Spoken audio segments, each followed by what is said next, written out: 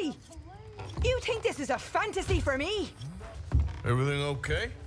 Imagine saving people, taking them to your breast, and metaphorically, I mean, like a mother, caring and raising them, and then they go and stab you in the back. Have you ever betrayed a close friend? I hope not. Well, Treachery. And these are sad, low, unlovable people, and take a shot. Stars, dreamers, entertainers, and they... Oh, no, now family's not enough. No, he's gone off alone. My little tiny magician has gone and There was a stabbed thing. his mom on the A back. thing. Oh, fuckity. No, Bertram! Woof, woof! Bertram, put the nice man down. Do something, you'll eat him. Easy there.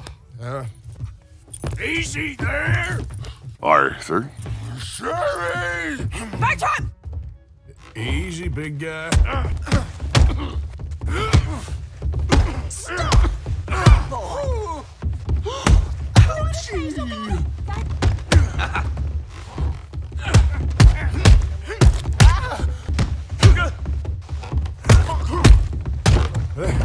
Well, let's be friends, okay? It's written all over you.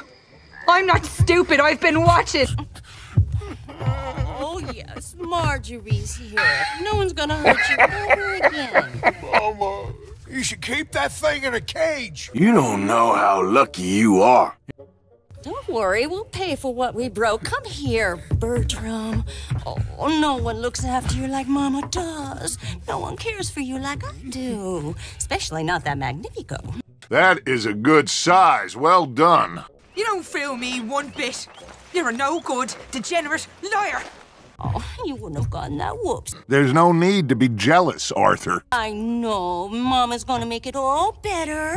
But first you gotta tell me where that little worm ran off to. Look at this vision of loveliness. Yes, well, Magnifico made a promise too, huh? He made more than a promise. He made a contract and he broke it. So you just tell me exactly where he is and then we will all be even.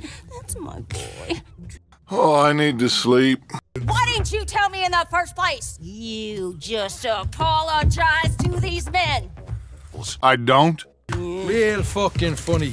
I really don't have the energy for this right now. Why, you seem a nice lady and all, but hand over your money. Away with you! Don't you get him started. Thank you for all of your help, Mr. Stranger.